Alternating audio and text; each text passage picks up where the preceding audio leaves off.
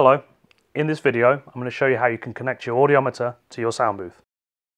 Testing in a sound booth is desirable as it helps you to get further confidence and further control of the test environment, which gives you more confidence in your test results. Before we begin, you'll require the following equipment.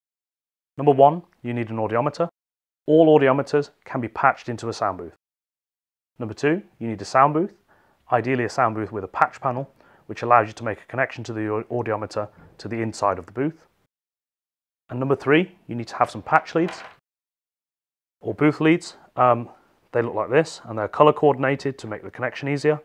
And you can buy these from Amplivox. Please contact us for more information on this.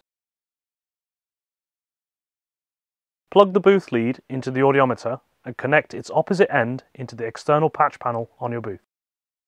Most booths have color coordinated connectors to simplify this task. This connection is an extension of your transducer or accessory wire, and this does not require additional transducer calibration.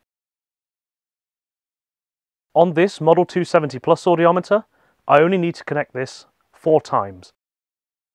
2 times for the AC headset, left and right, once for the BC headset, and once for the patient response button. For air conduction only audiometers, you'll only require 3 leads, 2 for the AC headset and 1 for the patient response button.